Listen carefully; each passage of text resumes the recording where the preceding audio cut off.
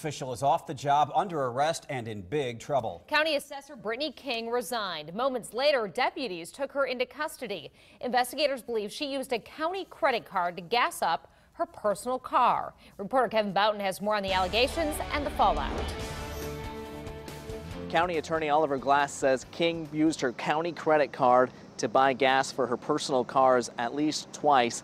He says even though it's relatively a small amount of money, it's still a breach of trust between the public and government officials. Oh, the bigger issue for folks at home is whether it's $100, $1,000, or $100,000, it's the misuse of taxpayers' money that is very concerning. Theft charges against Brittany King came after she resigned from her position during Wednesday's Board of Supervisors meeting. The state will run the county assessor's office she once ran until someone is appointed to fill King's vacancy.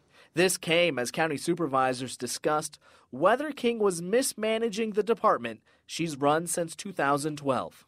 Are any of the charges she faces connected to the performance of her job? Not necessarily connected to the performance of her job, but the fact that, at least in my estimation, she's fueling up 2 different personal vehicles to do things that aren't job related. The charges against King are Class 2 misdemeanors.